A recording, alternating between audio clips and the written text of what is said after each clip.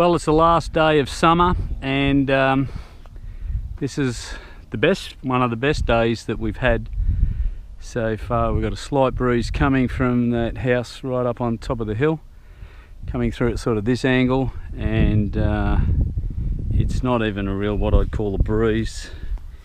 So what are we flying today? We're going to fly the Extra and the Edge. Engine on.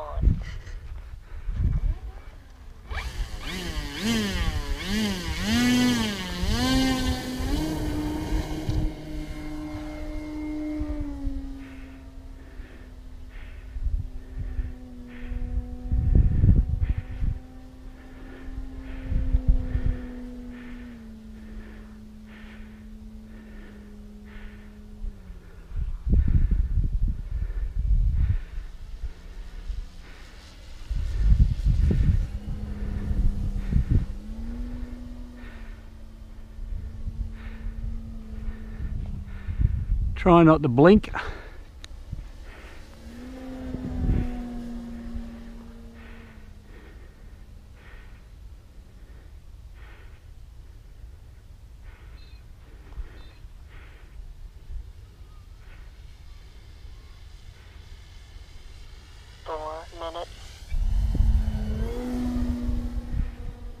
Try not to look into the sun too.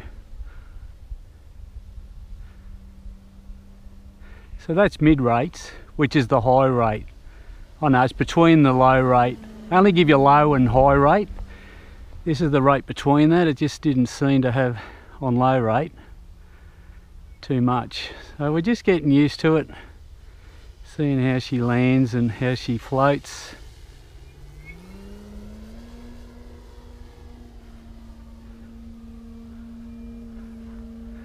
Nothing silly. Just don't want to crash it. I reckon I've put probably 40 to 50 hours into fixing it up from a couple of weeks ago. So you've got to keep the power up, otherwise she just doesn't turn, eh? 3 minutes. I do believe you've got to land these pretty hot.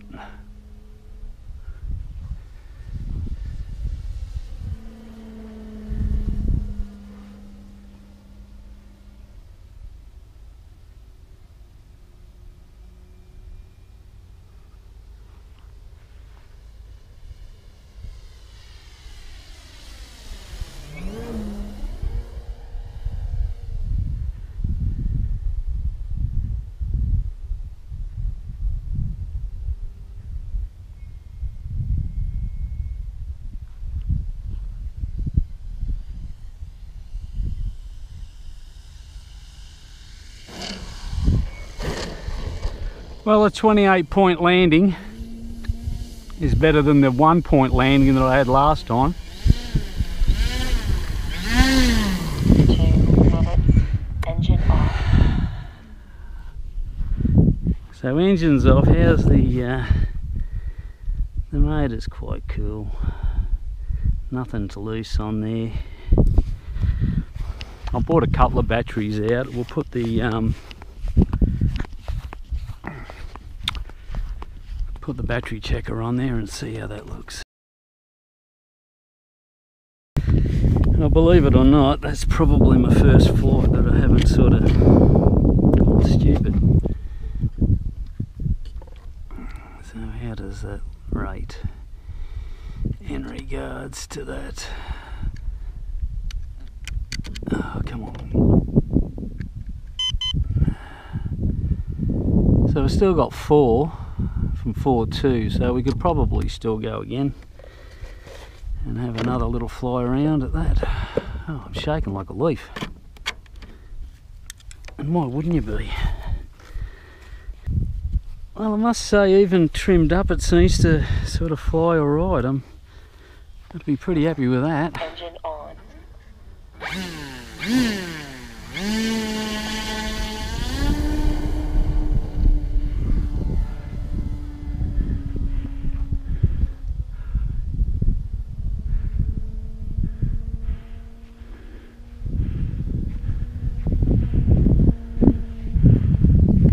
going pretty true.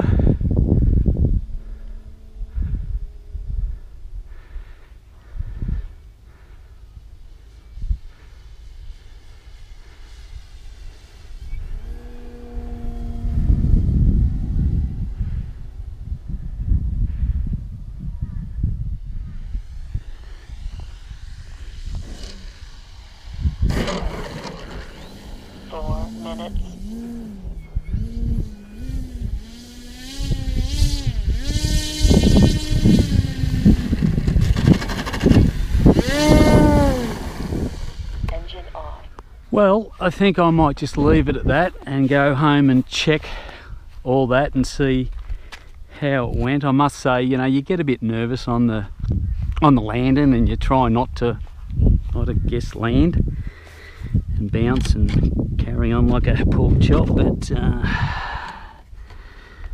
let's disconnect that and see that motor is just warm.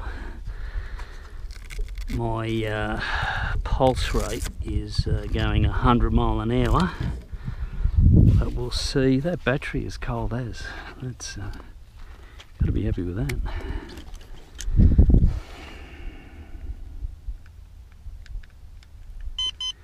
So a 3.8, yeah, 3.839s, 3.839. So I am happy with that.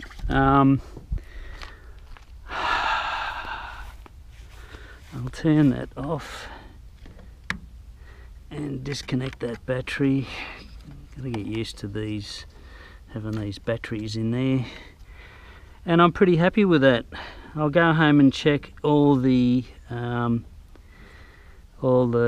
joints on it and just check everything. And as you can see, the edge has been heavily modified because it heavily hit the ground. And so a little story about the edge. We'll sit down, we'll have a chat for a minute. The edge is, I bought this in mid-December because I wanted a nice big plane, and I picked this up about 3 hours north of here. It had a 20cc DLE motor in it, had one flight with that, and it had like 2 crashes, tore the landing gear off it on the test flight. So anyway, there was a problem with it. Well, there was 2 problems with it.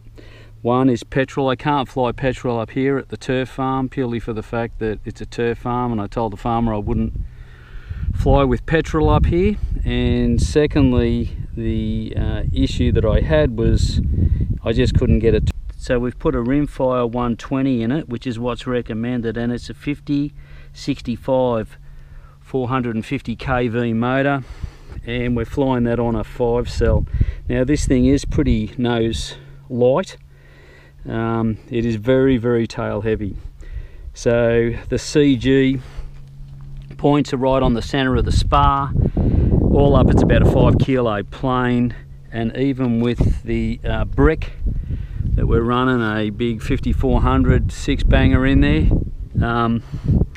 you've got to jam that all the way up the front. So let's talk about the crash. So I bought it out here a couple of weeks ago after I had modified it, and I put a 160 size Glow equivalent electric motor in there with the Castle Creation 120 HV up to 12S speed controller in it, and I think I might have rushed it. Well, there's a couple of things that may have attributed, but I think I might have rushed it. It was a little bit windy that day. I wanted to get it up in the air and see what happened. I took off from here. I got about 100 meters away. It sort of took off, went up, and then just came down and crashed. Completely tore the front off the plane, sheared the wing, tore out the back stabilizer, and bent the spar. So I got a new spar, got that from Raymond Terrace. There's a company there that I think it's called Easy something. Got a new spar. It's a 1.6 mil. That's the smallest or the thinnest I could find. What's in it is a 1 mil, so it's about 70 grams heavier. Glued all the front back on. It's like a jigsaw puzzle. What I've learnt with having a crash or 500 crashes is you don't just walk away and pick up the big bits. You pick up every bit you've got, and then you see whether it can go back together, and 9 times out of 10 it can. Now, it's not pretty, but I know it's mine. So what did we do? We ended up smacking around the underside, so it sort of sheared through here. You can see the underside of the wing. That one is all white, and that one has got the original stickers and that on it. So she's had a bit of a rough time. I am going to, well, I don't know whether you can see in there, but in here we sort of broke this. We sheared all this through here, so this came out. I mean, basically did a number on it. So everything now was sort of repaired and strengthened, and there's a lot more strength in it now than what it was before, but basically didn't do anything to the back of it, just bent the undercarriage or bent the tail wheel. Not a big deal to fix, but we got all that sorted. I made my own standoffs, and no, that's not a parachute. I made my own standoffs. I bought this from Bunnings. I did the measurement. You've got to be 145mm from the back side of the prop to the firewall. So I bought this as 8mm. Then when I got the motor, measured that, and then I just did the calculations on the rest, and this is just 8mm aluminium tube. And then I designed up a pattern, 3D printed it, put it over the top of this, pre-drilled it all so we got it all right, and then put it on there, and away we go. We've got the original waste. You can see we've got a spit load of weight in there. We've got the original waste up the front, these two, that one, and then there's a little bag of just sinkers held in there. So, and it's got, whether you can see it in there, she's got a 150 amp ESC Hobby King Turnigy Plus, which I really like them. They're always been a good one. So what I'm going to do is, when I get, if this flies and it flies okay, I'm going to buy the orange. I'm going to buy the blue, not the dark blue, because you buy it in a roll, it's $35 a roll. So I'll buy the orange, and I'll just trace that and flip that over to the other side. I'll probably put this colour blue, which is underneath there, just to make it original. I've 3D printed some stencils because it had Edge Sports. And anyway, let's shut up and take this for a fly and see if it works or not. You've got an issue. I mean, look at that, even smacked that. Had to put a strengthener in there, broke in there. Had to put new hinges in there, new hinges over there. And if I must say so myself, I think I did a pretty okay job of the restoration. I didn't take any photos of what it looked like, but I can tell you that was sheared all the way through, basically through there, and that was broken. So you can see just there I've got strengtheners in there. Strengtheners, as I said, I reckon I spent probably, I don't know, probably 25 hours on the wing, and probably another 20 hours on the front of it, just to make sure. She was, you can probably still see the signs there. She was sort of all snapped and through there. She was snapped or broken there. I had to strengthen that. That was fun. I had to cut a piece out of here and get in there and put an icy pole stick in there to strengthen that. The underside, you can probably see in the right light the wrinkles, but I must say it is mine, and I'm having fun with it, and I will get used to flying it. And that tail wheel has gone. My tail wheel's gone. Well, that's fun.